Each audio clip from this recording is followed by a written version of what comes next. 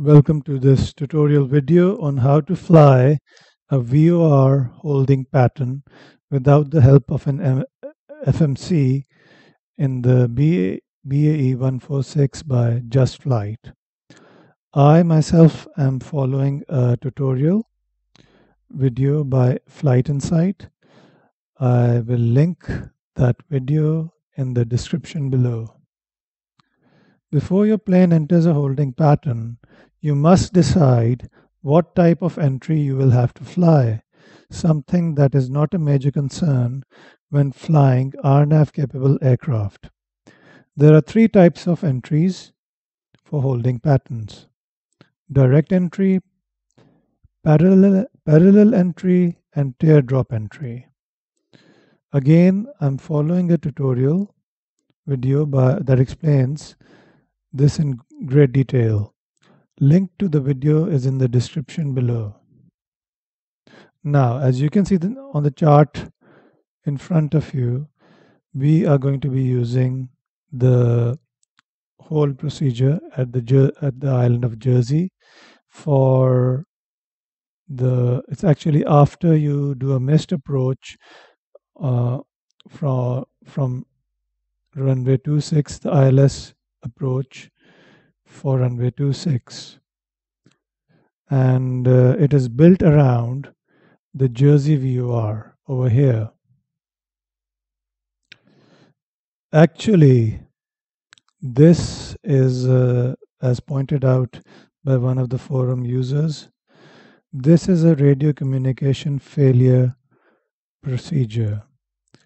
It is also listed on this chart. If you look over here, RCF, and proceed as above and continue on heading 180, 2 minutes after initiating missed approach, then turn left direct to VOR Jersey JSY to join the hold at 3,000 feet. But for the purpose of this video, we're going to be treating this as a normal holding, as a normal VOR hold. Now, for this hold, we have to make a parallel entry. Basically, we'll be flying from the southwest and fly over directly above or almost directly above the Jersey VOR, and then fly along this route. Although it's a left-hand turn, it goes counterclockwise. When you're doing a parallel entry, you have to go parallel to the inbound course, which will be 083 degrees. And we will fly that course for 1 minute and then do an about turn onto Jersey VOR. After that, we'll do the holding procedure as normal. So after entering the hold and crossing Jersey VOR, when the to from flag flips, that's the time to make a left turn onto a heading of 083. When you're doing this turn after crossing the VOR, you're not following any VOR guidance, you're just going into a heading mode and flying that heading. Again, because it's a 1 minute hold, we will fly it for 1 minute and then do a left hand turn onto a course of 263 degrees. And if you have set 263 in your course for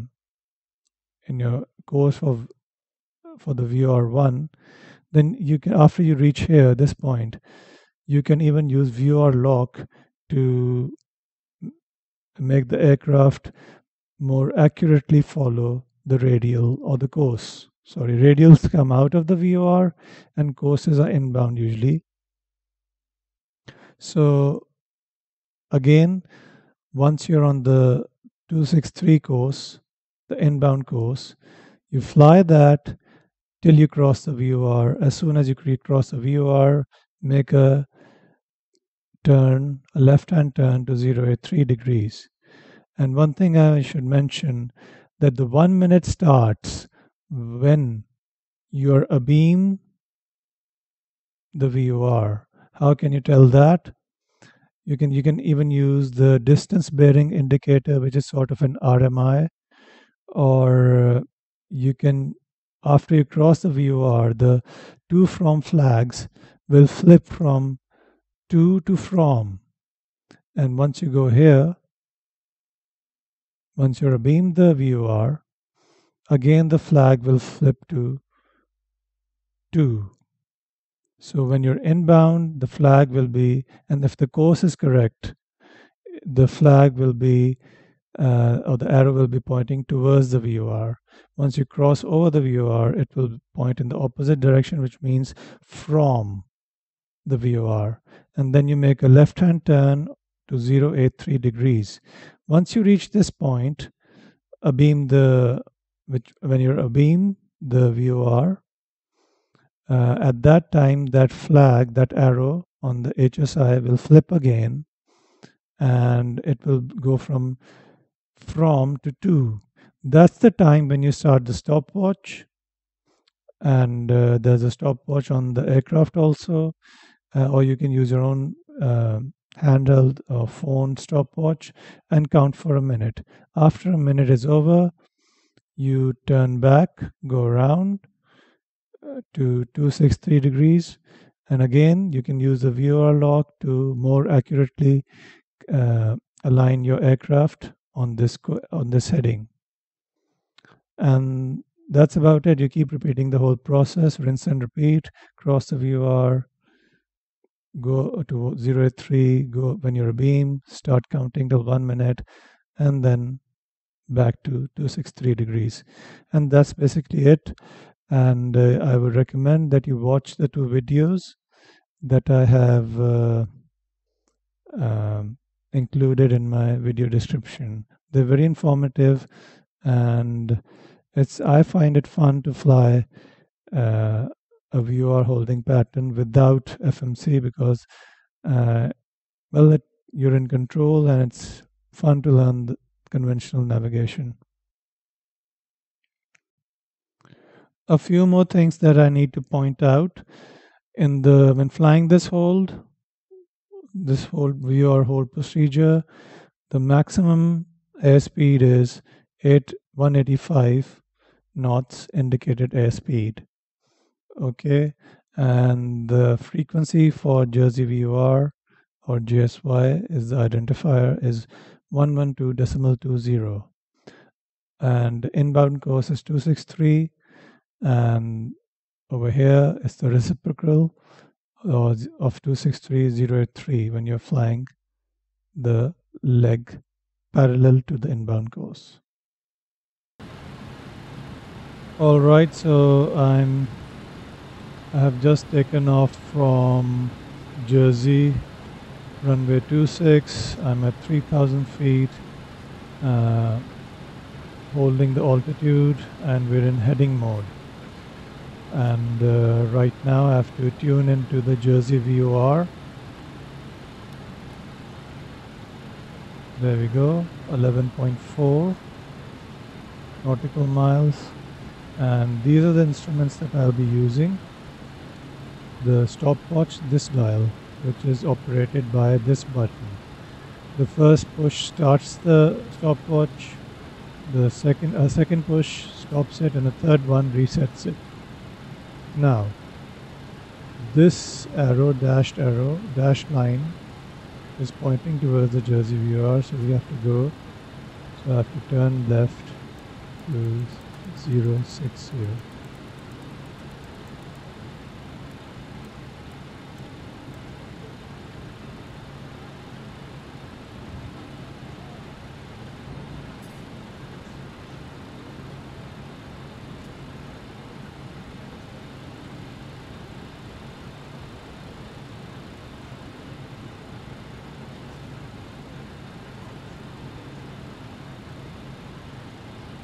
And I'll dial in the course to 083. so that once I cross the VOR, I can then go into VOR lock mode.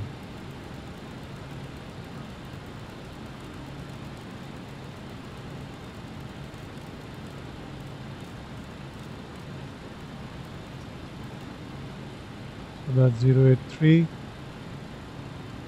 a bit more towards the right, sorry, left.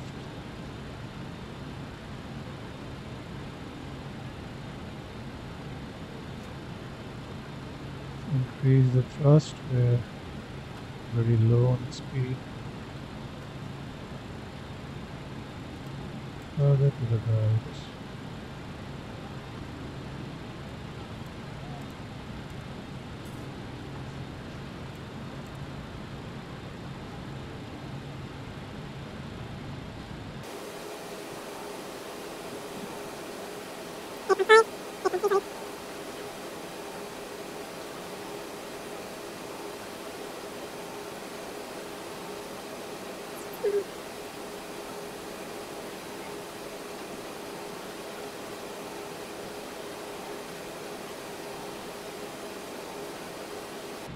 Now as soon as I cross the VOR, I'm going to turn to a heading of 083 and engage VOR lock.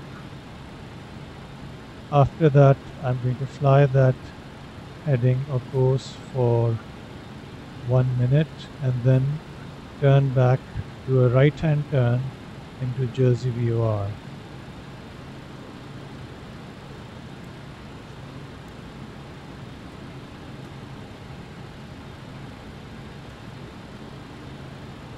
So less than 4 nautical miles and the needle will become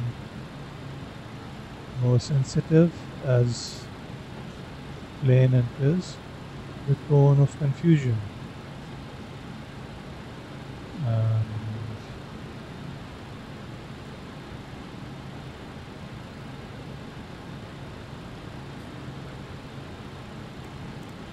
Try to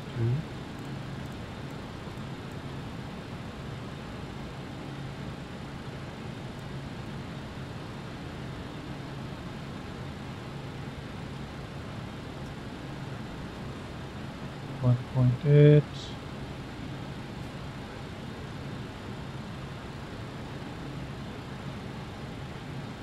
1.4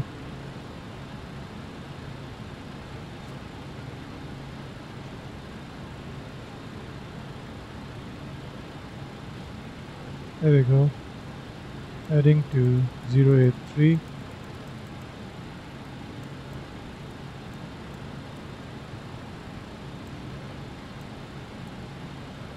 Try the VOR lock mode, will it engage? I doubt it. And starting the timer for 1 minute. Ah, it's engaged.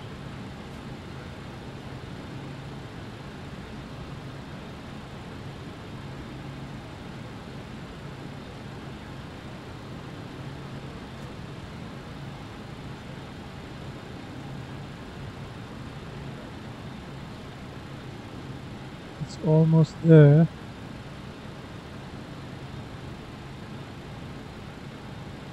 And now I'll go into the heading select mode, do a right hand turn,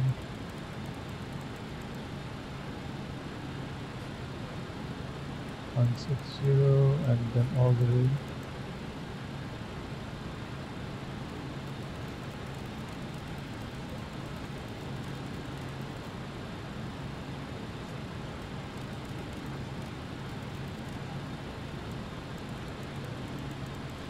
Two 6-3 further.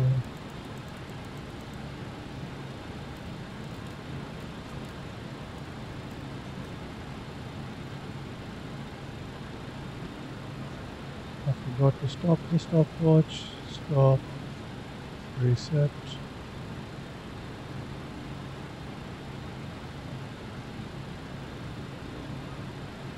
270.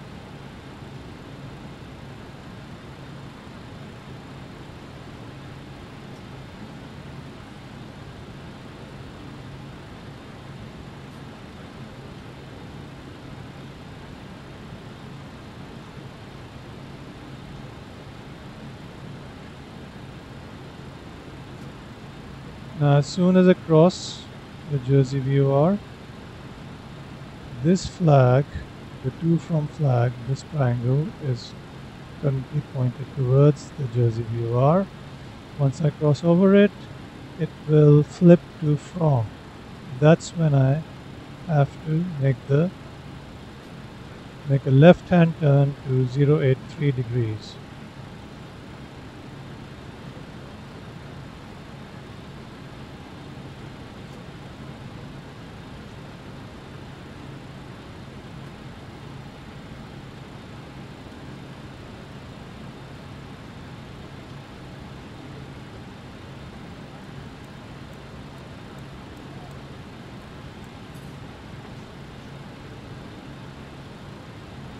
And almost there.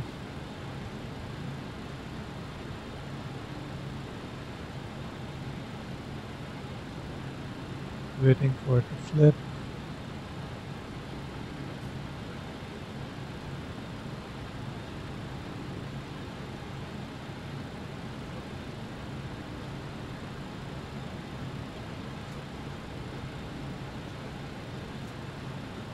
And there we go. 083, coming around to 083.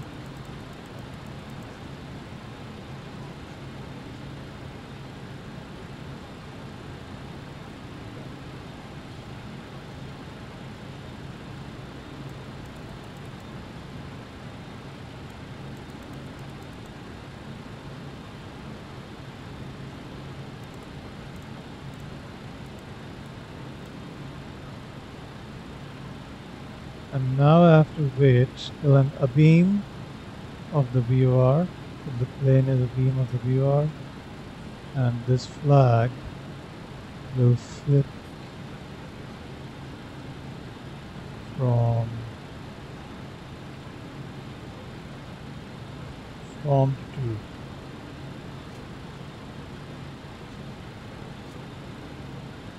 This is where it's pointed. There's the tail, there's the head. As soon as it flips, I'll start the stopwatch. And there we go. Start the timer. 083 degrees. Heading.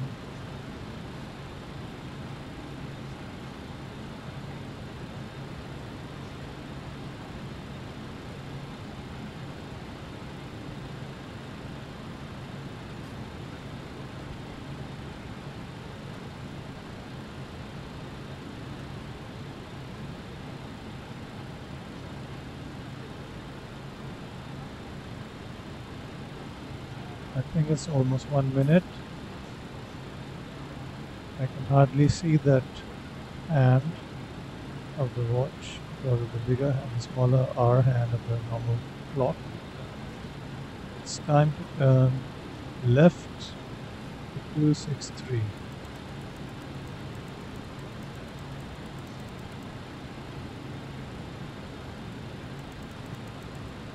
Let me reset the watch, the clock.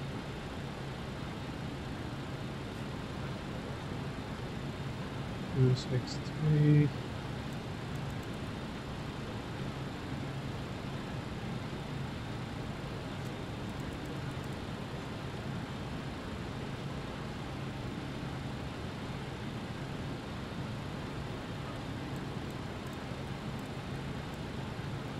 Roll.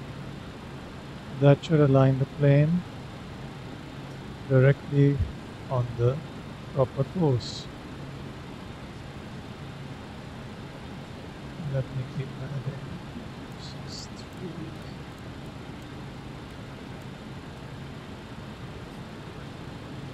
Now, this time, again, the same process. As soon as I cross the VOR, I'm going to turn left to heading of 083, and when I'm abeam the VOR, I'm going to start the stopwatch and fly that course of 083 for 1 minute. After the minute expires, I'll Again do a left-hand turn to 263 and turn on the VOR lock. And I'll do this a couple of times, and then I'll have a look at how we did in LittleNavMap.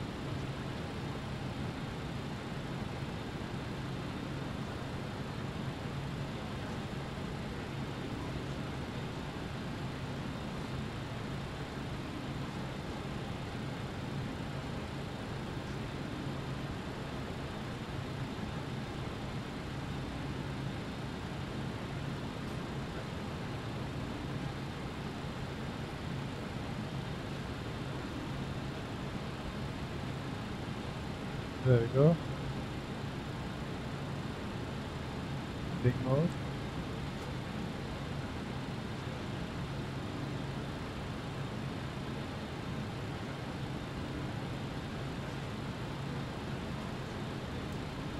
And turn left.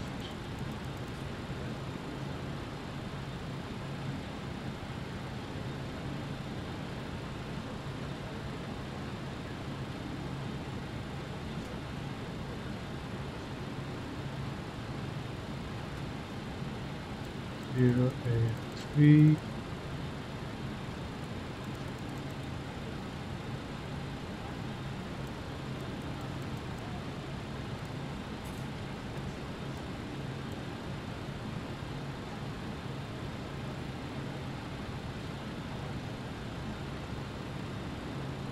And as soon as this triangle goes to the opposite side, I'll start the stopwatch.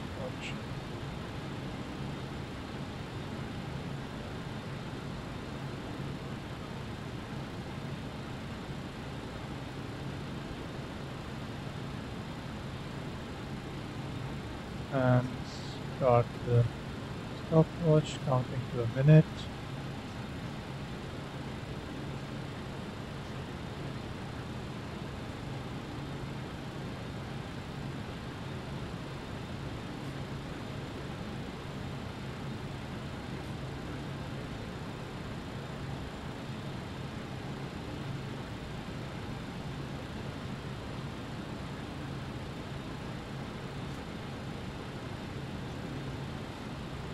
I can hardly see that, so next time the next time around, I'll use the normal clock.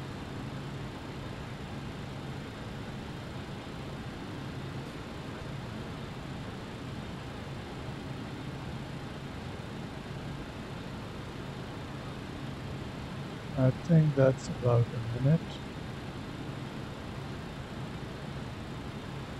And left-hand turn, 263.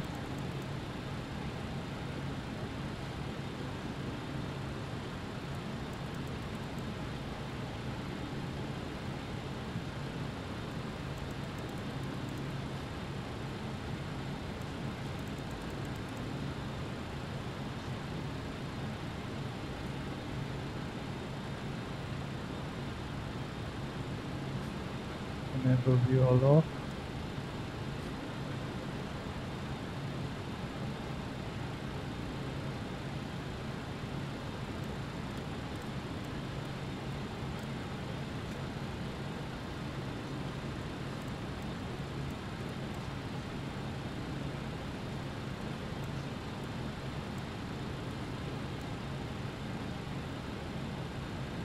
And then again the same procedure, fly over the VOR, then turn left to heading of 083. Once the plane is abeam the VOR, that's when you have to start the timer for 1 minute, fly that course for 1 minute, and then turn left again to a heading of 263. And because the VOR lock facility, I can align the aircraft almost perfectly using the VOR lock only on this inbound heading. But when the aircraft is on the 083, there's no VOR navigation, it's just a normal heading mode. You're just flying the magnetic heading. And I'll do one more turn, one more lap.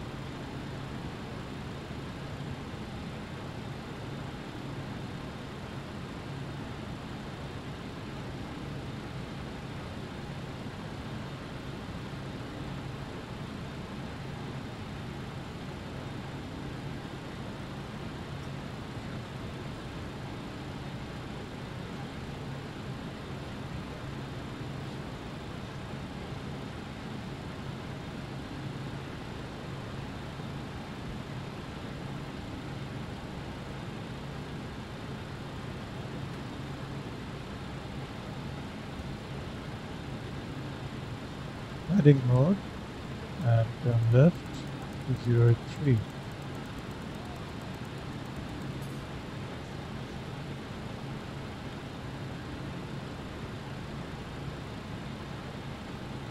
You can also look at the distance bearing. This is the distance bearing indicator. This is the HSI, and once the VOR is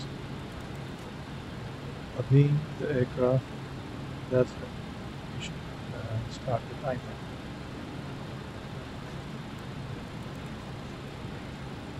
Three.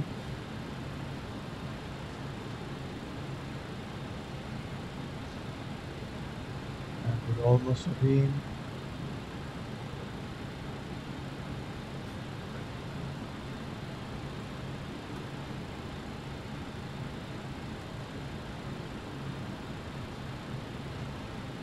Start the timer, but it's 15 minutes past, 15 seconds past the minute. So I'll use this. Once the minute hand, the second hand comes all the way around to 3 or 15 seconds, that's when I'll turn left back onto 263. And hopefully by now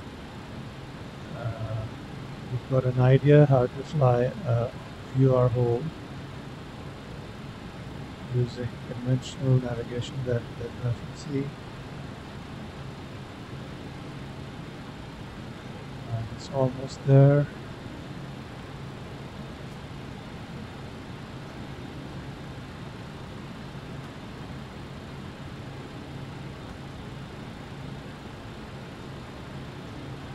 Sorry. And turn left. 263.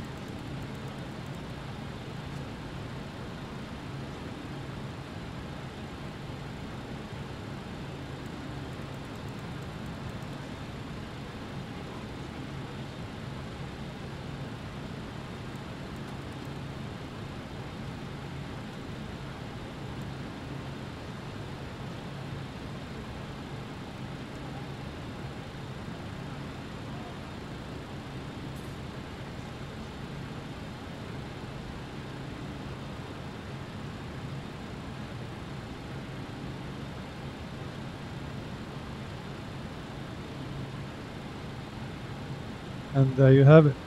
How to fly a VOR hold in the BAE 146 with old school navigation.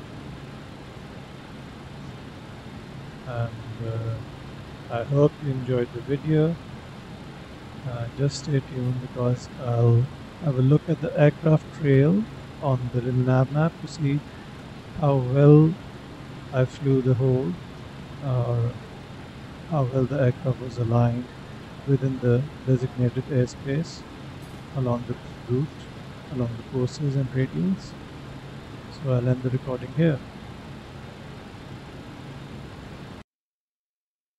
So on LittleNavMap, this is the aircraft trail. I took off from Jersey and climbed to a heading of 3000, then turned south. And this is where I began the entry to the holding pattern, a parallel entry. And it seems I did not fly directly over the VOR, but I went almost parallel. And it's hard to tell which. I think this is the one. Yeah, so over here I did a right-hand turn. I slightly went out of the holding airspace and then onto the Jersey VOR, just to the north of Jersey VOR, and did my left-hand turn to 183. And the second time round it's a bit better. It's not, you can't be perfect when you're doing it manually, but that's about it. It's not that bad either, because I managed to